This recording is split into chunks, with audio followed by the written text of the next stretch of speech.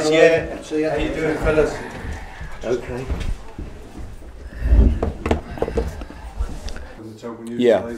I'm not sure how well you knew him. Oh, yeah, I knew Hugo, and you know, my son grew up playing with him in the you know, the young England teams, and you know, fantastic lad. Just absolute shock. I couldn't believe it when I got a phone call this morning to tell me the news, and I knew he'd gone in. You know, he was working at Tottenham and enjoying his work there with the young players and doing a great job.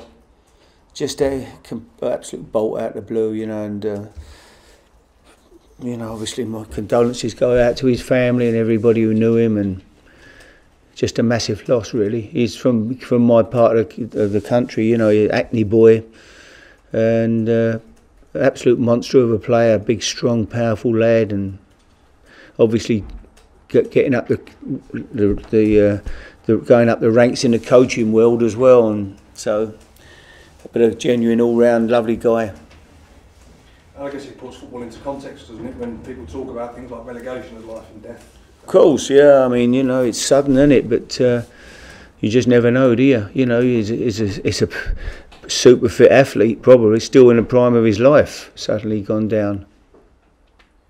In terms of matters on the pitch, how have your first few days been? You came in good. Behind, what have you learned? Good. I've enjoyed it. Been good. The lads have been excellent. It's, you know, we're lucky here. We've got a good training pitches are fantastic, which is always, for me, is always the most important thing. I wouldn't care if the dressing rooms and the rest of the place is rubbish. If you've got somewhere nice to train, it makes such a difference. The pitches, and the pitches here are really, been surprised how good they are. Excellent. So that makes it for me, really. Get out there and do some quality work with them. And the players have been great. The whole lot of them. They've all worked hard and showed a good attitude. So. Just get us, you know, hopefully they can do the same when it matters at the weekend.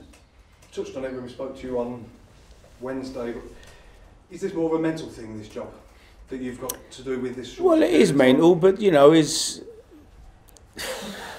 listen, I mean, at the end, you know, you've got to try to instill some confidence in them and get them. You know, the results haven't been good, but you know. You just hope that the players can show what they show on the training ground, show it on the pitch. That's what they need to do. It's all right going out there on the training ground, all looking good. It's what they do on Sunday that counts, you know, in the proper games. So we'll find out. Obviously, don't expect you to tell us about training techniques and stuff like that, but have you changed much on that side? Have you been able to? How useful has Kevin been in? Well, I don't know what they did, but I didn't sort of get involved in what's gone on before. I've just come here, I brought Stevie Cottrell with me, and Paul Groves has come in. So, you know, we've just got out there and sort of done it our way, really, with the players. Spent a lot of time today, 2 hours probably, just on, you know, a bit of shape, pattern of play, how we're looking to play, what we're looking to do when we have the ball. You know, yeah, trying to get them really back to basics, you know, pretty basic, really, nothing that clever. But, you know, give them some guidelines, what areas to play and when to play. And I think they responded to it, and I think they've enjoyed that, you know, sort of having it maybe put in black and white a little bit for them. Worked on corners, set plays with them. We're ready as we can be. If we're good enough, we'll find out. I know you haven't seen much of Blues this season. You probably know more about Villa than you do Maidstone this season. Yeah, well, I mean, Villa got more out, you know, the Villa team.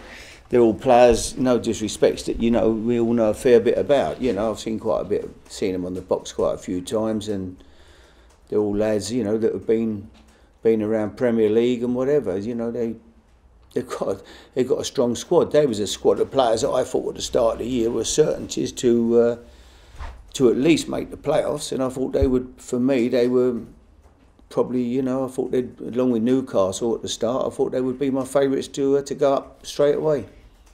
And lastly from me, are you still in the doghouse, or has she come round yet? No, oh no, I've never been in the doghouse really, no. I think this morning I had to go home last night after training, and but when the alarm went off at 5 o'clock this morning, I did say, I think I must be mad. She said, yeah, I think you are. So that was it. I was off on the road and heading back. But no, I've enjoyed it. It's been the best thing. I've loved the couple of days I've had here so far. Fantastic. Thank you. Thank you.